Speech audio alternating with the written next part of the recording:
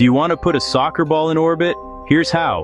Orbit is not up, it's sideways fast enough to miss the ground. That fastness is called orbit velocity, but escape velocity is quite different.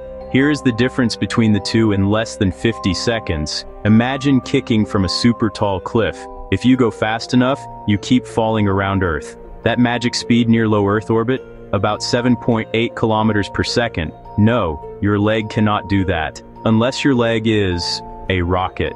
Get that sideways speed, and you're in orbit, circling, falling forever. Escape velocity is different. It's fast enough to beat gravity's pull for good. From Earth's surface, that's about 11.2 kilometers per second. Think skateboard. Go just fast enough to crest the hill, then you don't roll back. Bonus, you can escape with less than 11.2 if you keep thrusting over time. Use orbit to hang out with the ISS.